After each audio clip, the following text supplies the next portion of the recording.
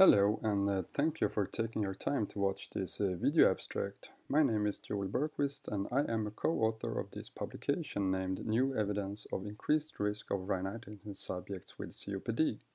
I will in this video abstract present the background and main findings to our research.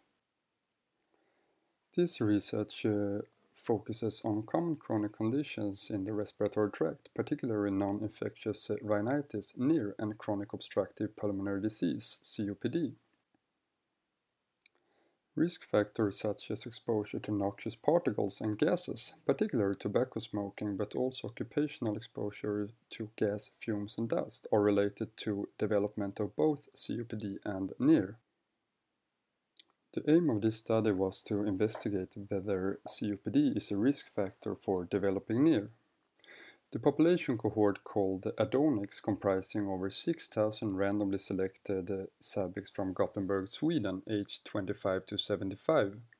The subjects performed a spirometry and answered a questionnaire with questions on upper and lower respiratory symptoms and diseases in 2003.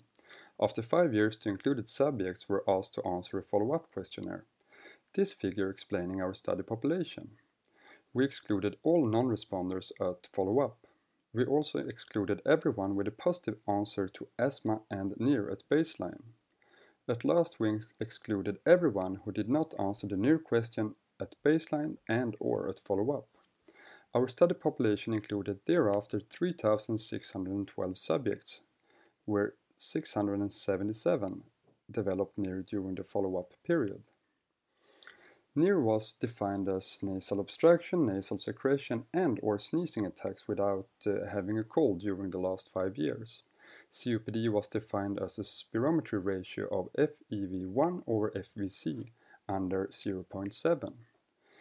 Here we can see the results in the univariate analysis. COPD, atopy, and smoking was significantly associated with the development of NIR.